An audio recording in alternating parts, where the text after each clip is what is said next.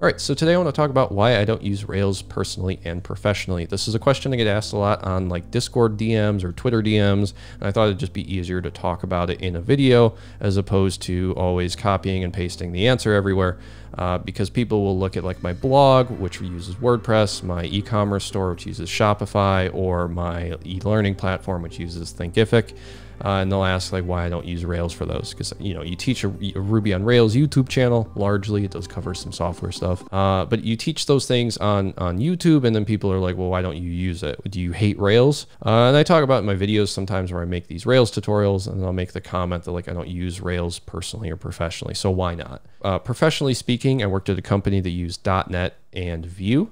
And it used it for some stuff that required some system level calls on Windows and Linux. So for Windows, if you're not familiar, just go ahead and try to install Rails on a Windows device without using any sort of containerization, and then try to start your Rails server. Chances are it's not going to work because the Windows support is non-existent at this point. It's honestly pretty much a lie that it's even called cross-platform in that sense, because the Windows solution for Rails is to use WSL, so you can have a Linux OS in your Windows OS and then just run Rails on Linux.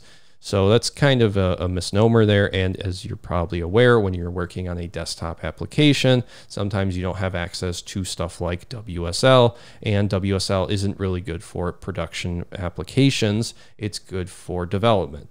So that's one thing to keep in mind. Now, the other part of it is like, why didn't we use Rails for the Linux side of things? Well, first of all, it was a C# company. The customer already paid for a C# project. The customer is probably not going to be interested in me saying, well, what if we take like the Windows solution and just reinvent the whole thing in a different framework, when we already have like C# and .NET, which is already cross-platform to an extent, and you can just say, all right, we'll take most of this, throw it in Linux, and then we'll just do an OS check to see like if we're in Windows or Linux when we have to do stuff with like the file system. So in that case, it didn't really make sense to use Rails for that environment, right? So, okay, that's professionally. I didn't get a job as a Rails dev, so I didn't use Rails, right? Personally, why don't I use it? Well, some of the things I do, like this right here, which is a 3D printed housing. I'm not going to 3D print using Rails. I'm going to use like whatever G code is. And this is a Arduino, which is, I think it uses like something similar to like C# almost for the code.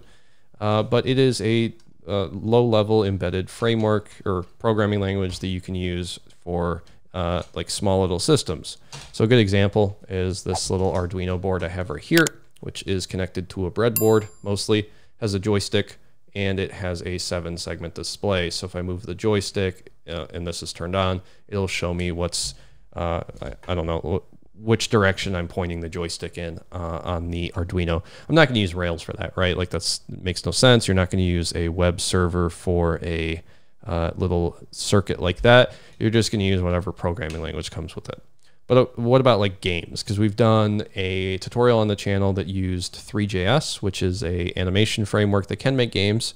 And we've done a tutorial on the channel for Godot, which is a game engine that we threw into a Rails server. Well, as you're probably aware, websites like RuneScape exist. There are online games. Sometimes you don't want to make an online game. Sometimes you want to make like, I don't know, Fortnite or Rocket League or Halo or whatever, Animal Crossing.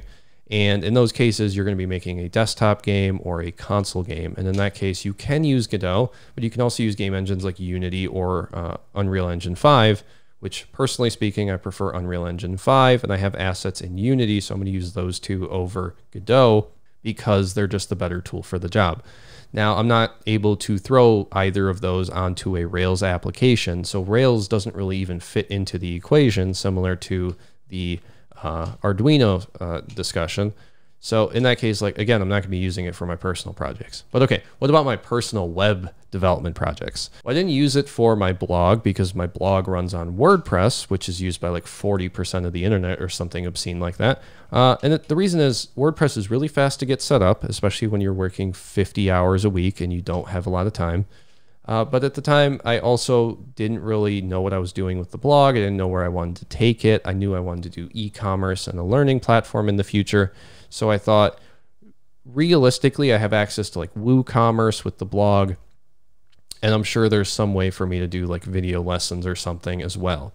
In that case, all of those things together, having plugins for most of them was very appealing, as opposed to Rails, where something like Spree, which was supposed to be the tutorial for today, wasn't up to date with the version of Rails that I would have been running, because in Rails 5 there were some issues with active storage and permanent links.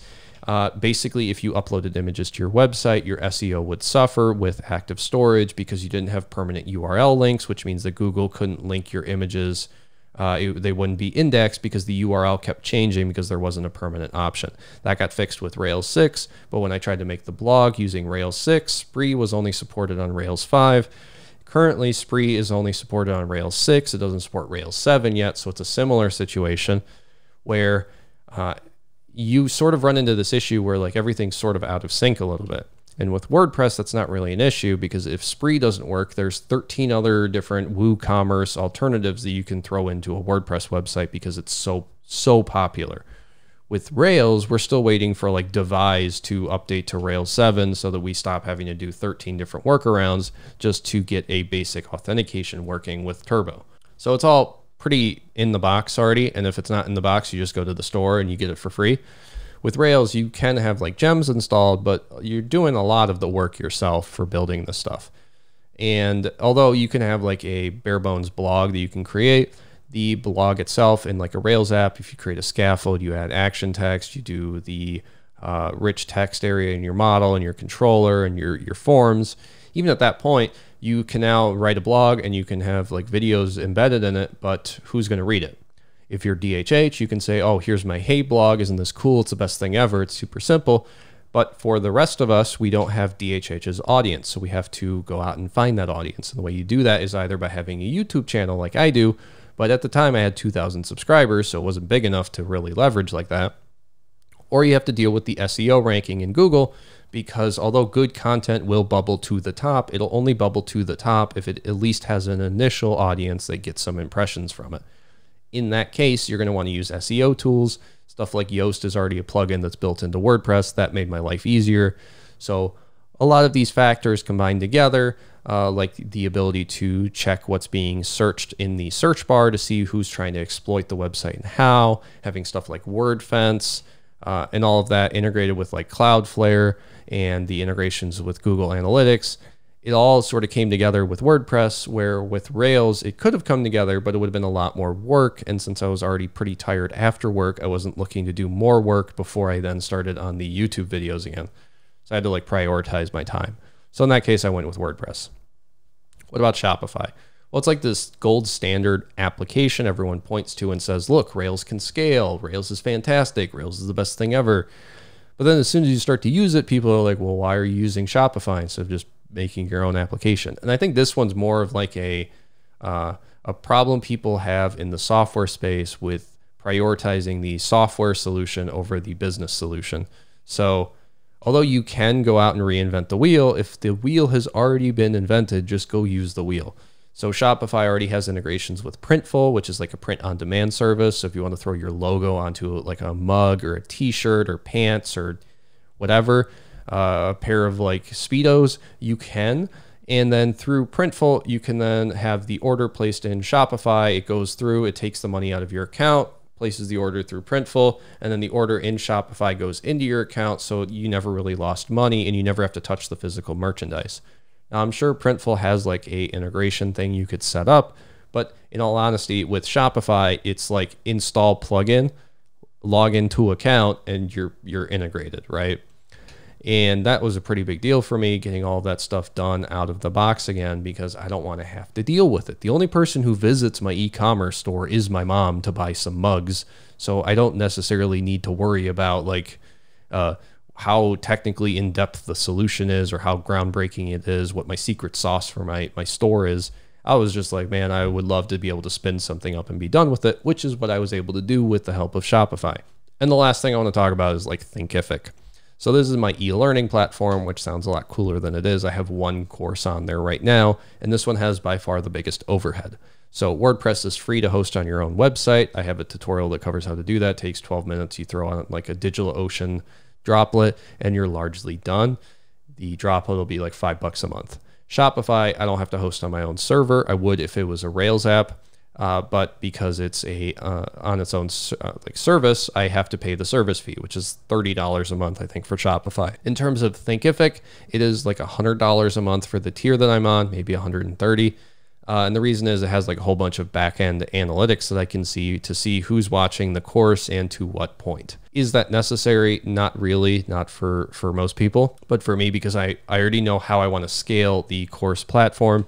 I know I'm going to want those analytics in the future, and I don't even know how to start integrating like Ahoy and ChartKick into a analytics package that tracks like average view duration, click-through rate, impressions on videos, similar to how YouTube does it.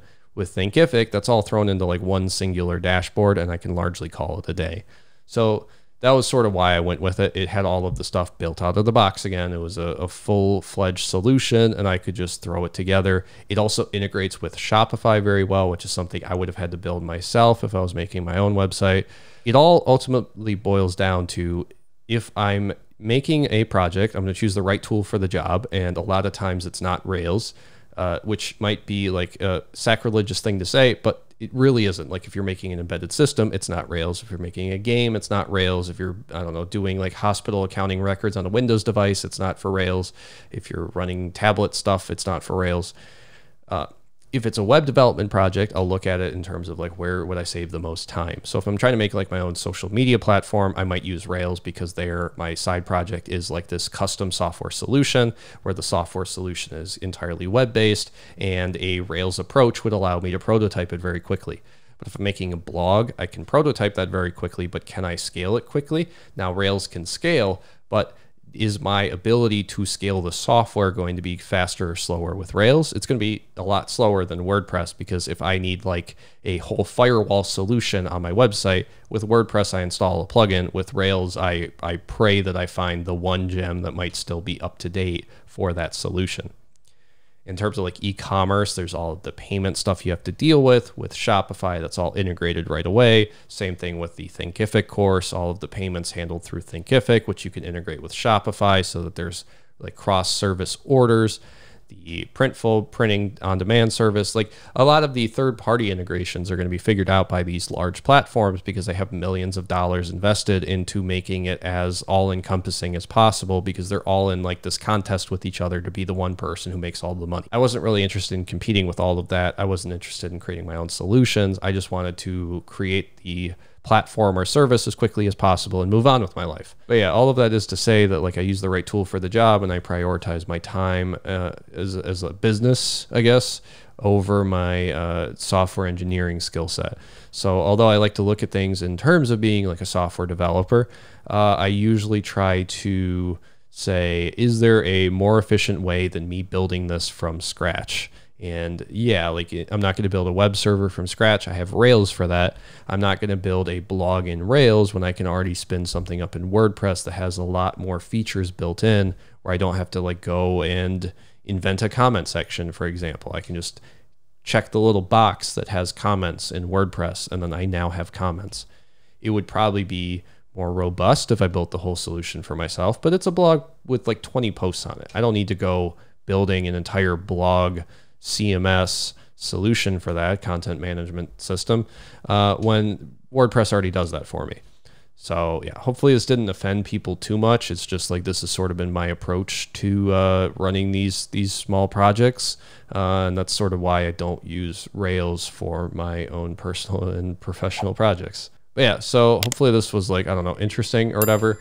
If you do have a alternative to Spree for e-commerce in Rails, please let me know, because the Spree gem is currently outdated, and I don't know when it'll be updated to Rails 7, and I wanted to cover a full-featured e-commerce solution, but the only one I really know about is Spree. So if you have any other options, please let me know down below.